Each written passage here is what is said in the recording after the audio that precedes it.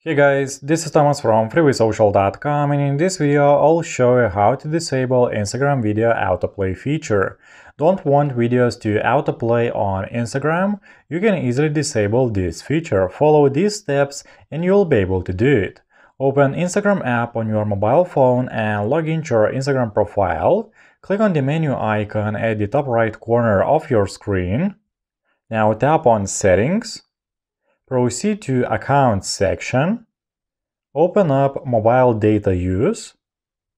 As you can see below Data Saver, it says that if this is turned on, then videos won't load in advance to help you use less data.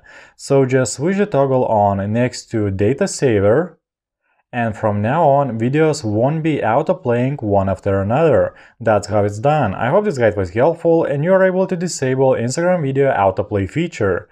Don't forget to like this video and visit us at freewaysocial.com.